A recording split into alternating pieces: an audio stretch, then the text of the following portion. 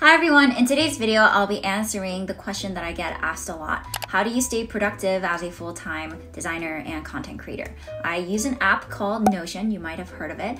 And in today's video, I'll be sharing my Notion setup that I use for work and for planning my content on YouTube, Instagram, and TikTok. For the past 6 months, I've been using Notion every single day to keep track of my to-do list, and it's helped me tremendously to stay more consistent on my social platforms. So I was super stoked when Notion hit me up and wanted to sponsor this video. You can sign up for Notion for free using my link down below. Notion is great because it's super customizable, but sometimes it can be overwhelming. So in today's video, I'll only be talking about features that I find most useful, and I've also created templates to share with you all that I created that are simple and easy to manage. So let's get straight into the video. To your left are the 3 pages that I've created.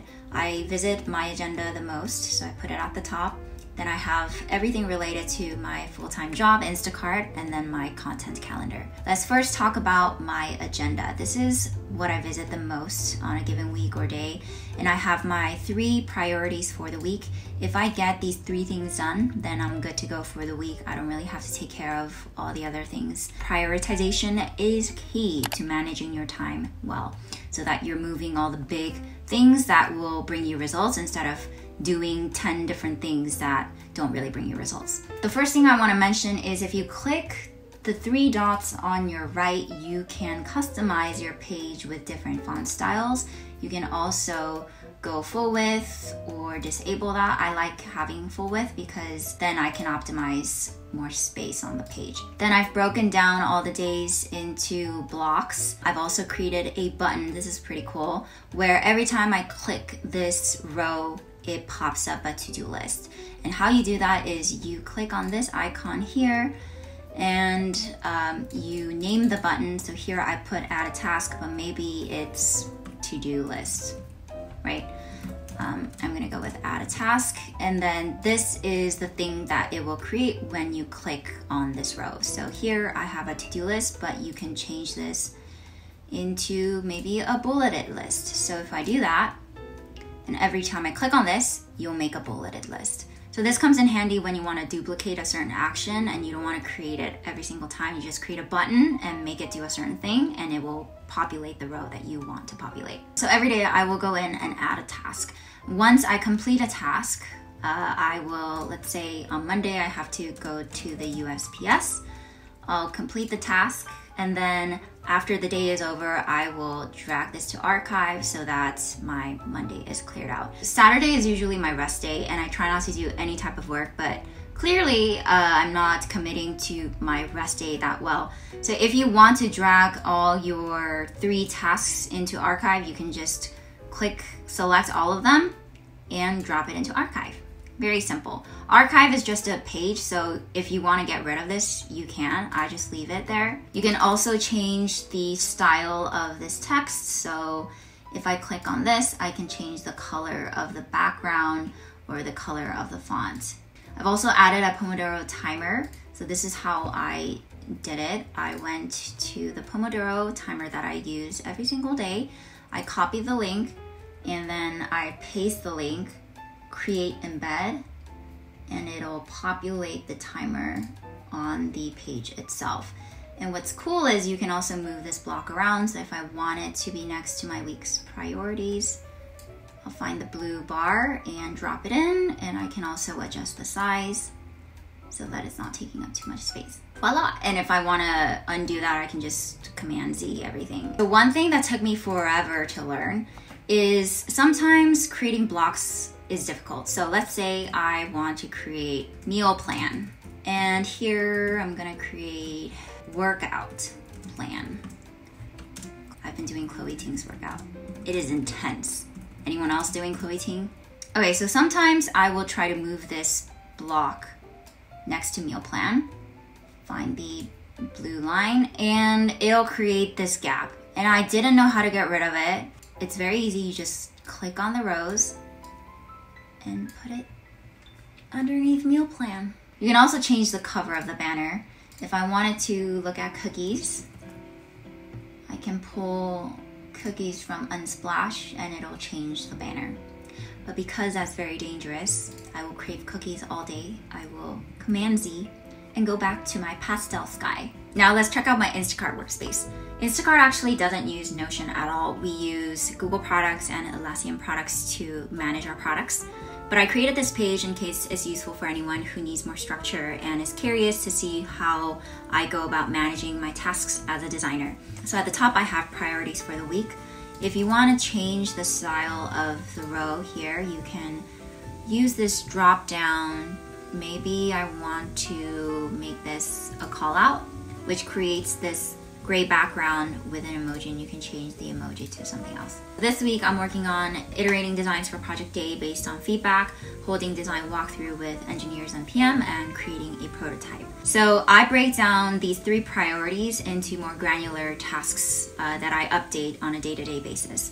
So I'm going to schedule a design walkthrough on the calendar, clean up my Figma file, and explore more designs for the pills that I'm working on. And I've also created a design doc template that I'm really excited for you to use. If you click on this row, create design doc, it will create a doc if it will load. And this is a template that I've used over the years. So I will include a project name. Let's say Instant Cash Out. That's something that I did 2 years ago at Instacart. And I'll put, that was Q3, 2021.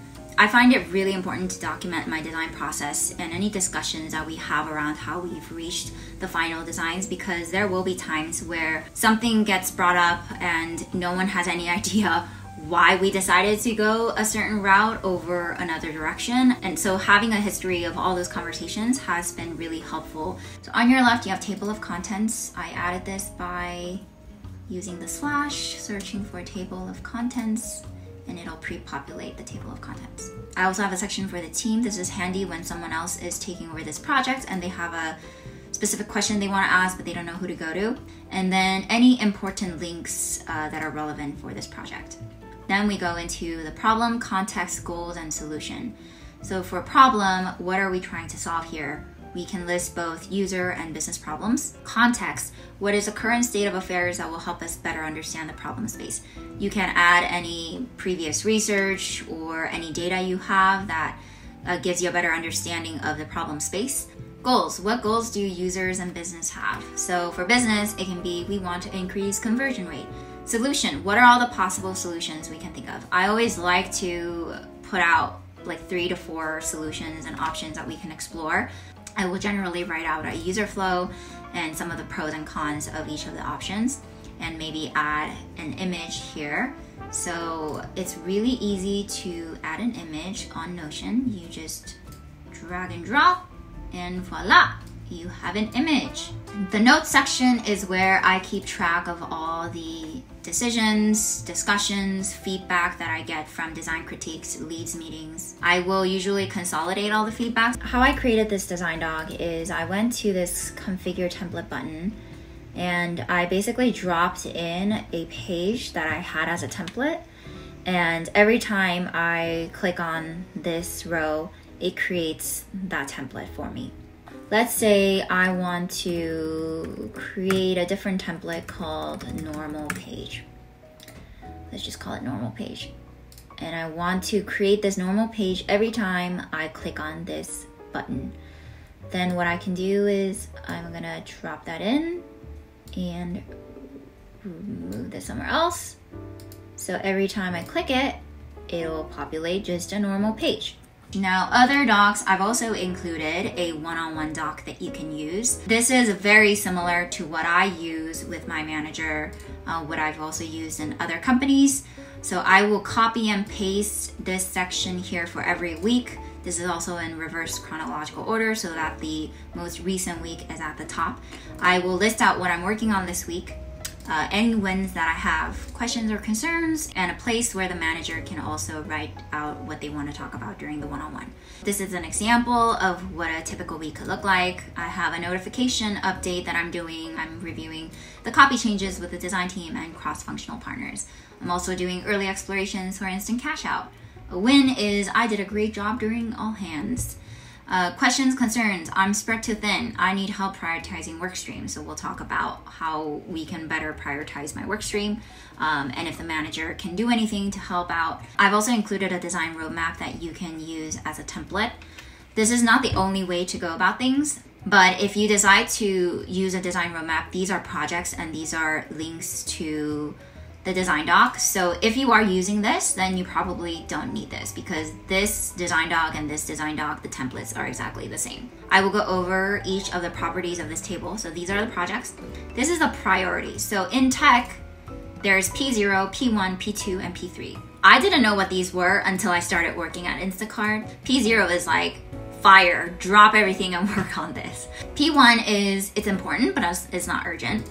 Underneath status, you can choose not started, discovery, lo-fi, hi-fi, user testing, review, handoff, QA, launched. If I wanted to do multi-select, I could just go into property type and select multi-select. Sizing, we call this t-shirt sizing. So week 1 would be considered small. A few days would be considered X small. Medium is 2 to 3 weeks. Large is like 3 to 5 weeks.